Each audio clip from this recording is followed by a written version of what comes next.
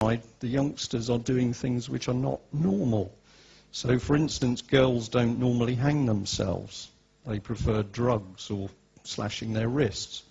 But now you're seeing people committing suicides in ways which are not the normal ways. And what it is heading towards is that these youngsters and young people are very disturbed, and something's disturbing them. And it's not microwave towers. It's something that's being done to them in school, in colleges, and elsewhere.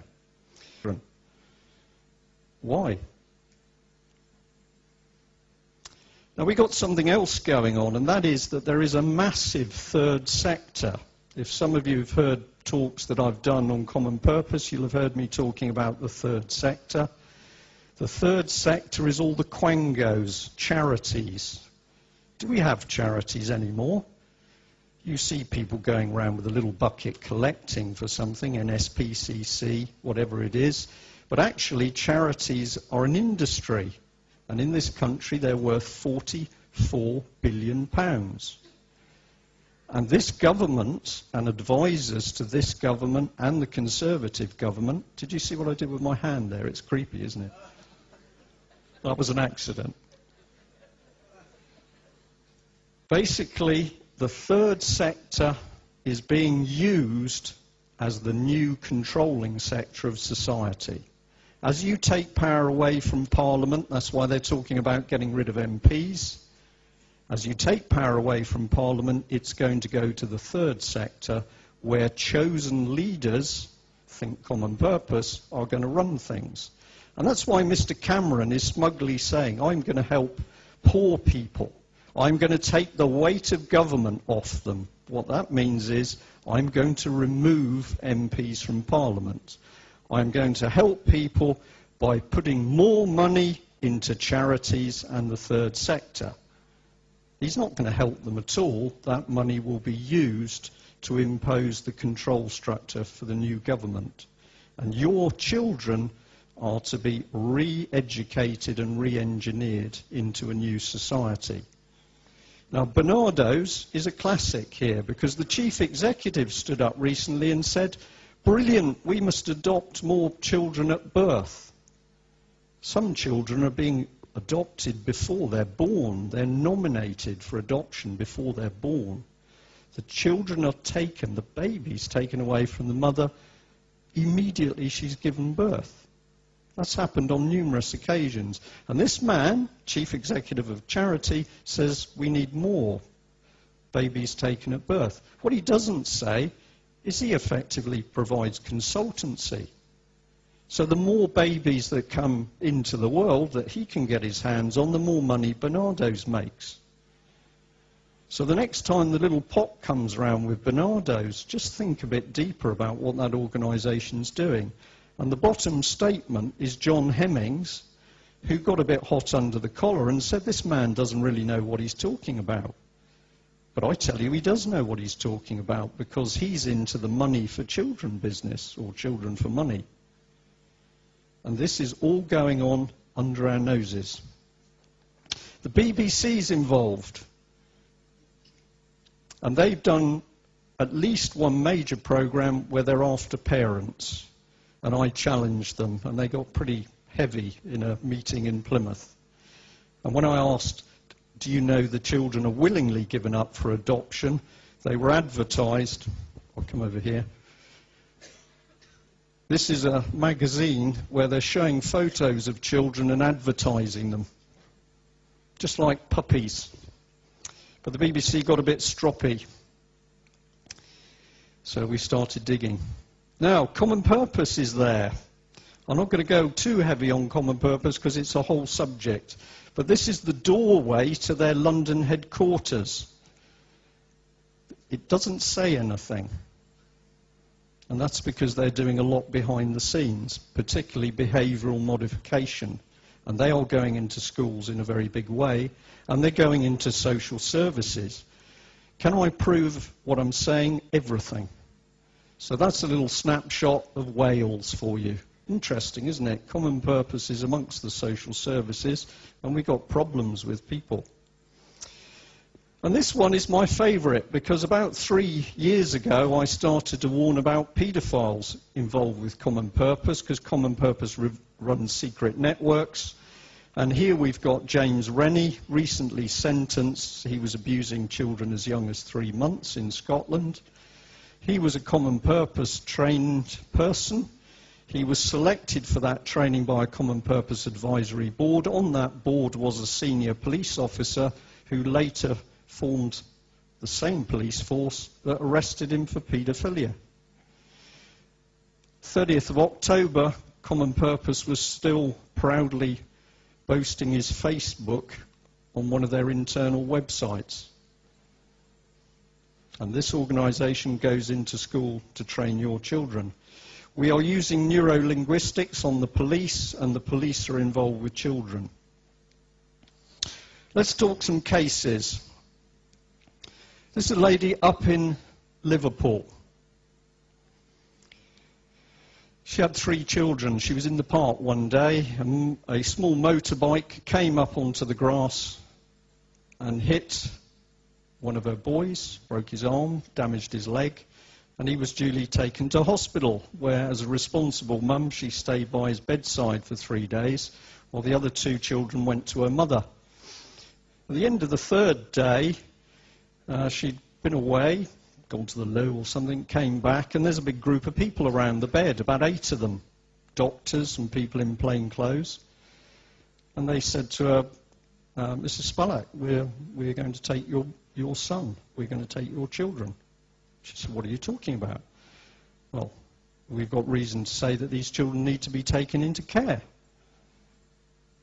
That was all that was said to her. And then and there they took the boy in bed, and while that was happening, the police went to her mother's house, because her mother was looking after the other 2 children, and they took the other 2 children.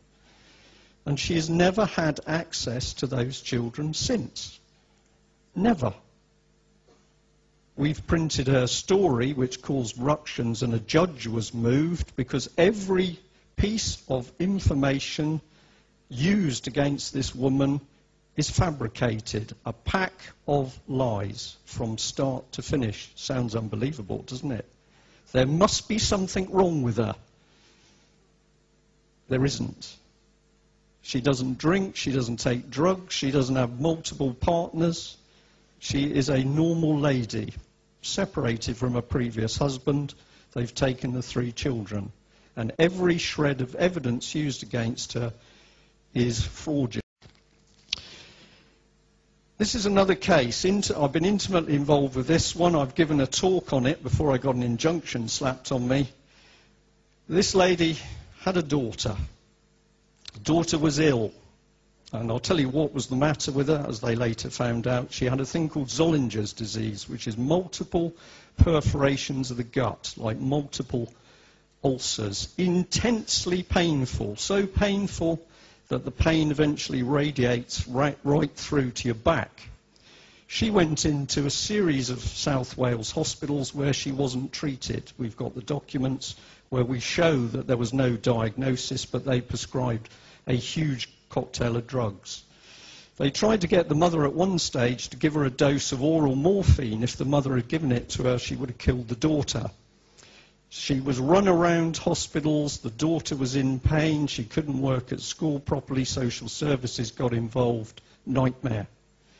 Because the next minute is that in taking the girl to America to get a medical opinion, social services went to America with no legal, lawful documentation and took the girl away at gunpoint because they got the American police involved. And I have sat in a court with this lady twice or 3 times now, and in the last case, because she now acts for herself, she proved in that court that when the girl was taken away, the local authority had no legal power to do so whatsoever. The judge was happy to allow the local authority to have witnesses, but he wouldn't allow the mother to have witnesses, even though they were local councillors prepared to testify on oath that their council had broken the law. Welcome to secret courts. This is a small selection of the drugs this poor girl was prescribed, and that is a statement by a judge, allegedly, trying to clear his yardarm, as they say in the Navy, by saying that when they went to America, there wasn't really any breach of order, i.e. it wasn't his fault. Nevertheless, that girl has never been returned to her mother, and she's now over 18, and she has been turned. Your mother doesn't love you, why would she leave you in this home? This is a little note this girl wrote. She wrote a series of them. And I tell you, I still find it difficult. Just read what she says.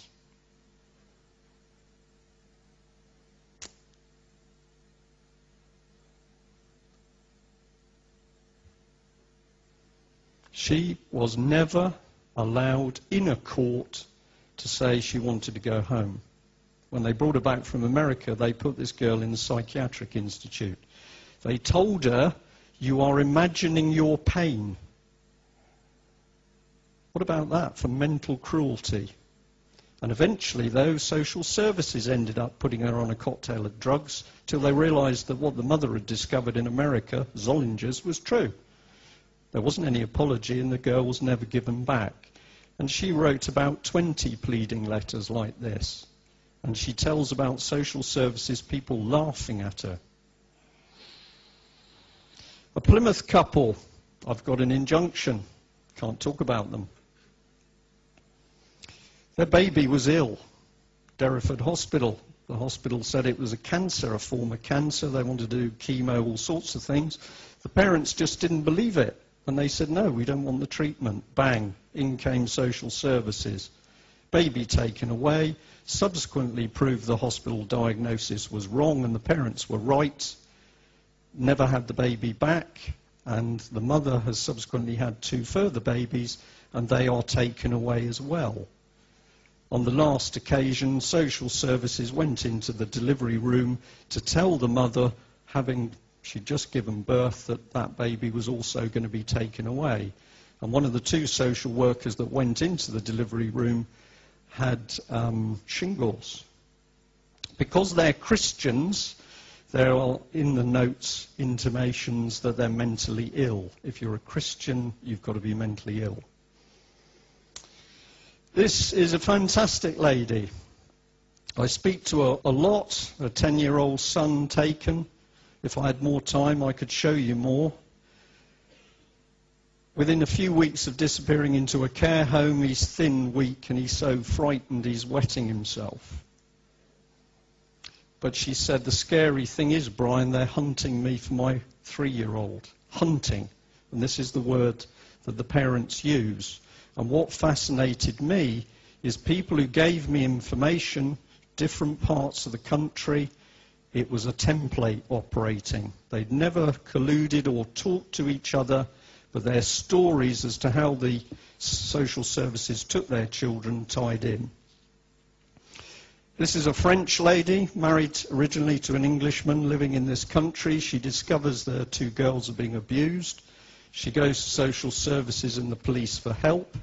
The case is twisted 180 degrees, because this is the technique, and eventually it destroys her health, so they've now got her pinned as a sort of psychiatric case. Tough lady, Corinne. She fought, and eventually, much to her amazement, was awarded custody of the girls and permission to go to France. She took them to France, and within a few months, the father had fought through the French courts, and they re-awarded him custody, even though he was the man abusing the children. I've got some photographs which I'd love to show you, but I don't think you want to see them. Collusion between judges, England, France. Collusion between French social services and English social services. Interesting.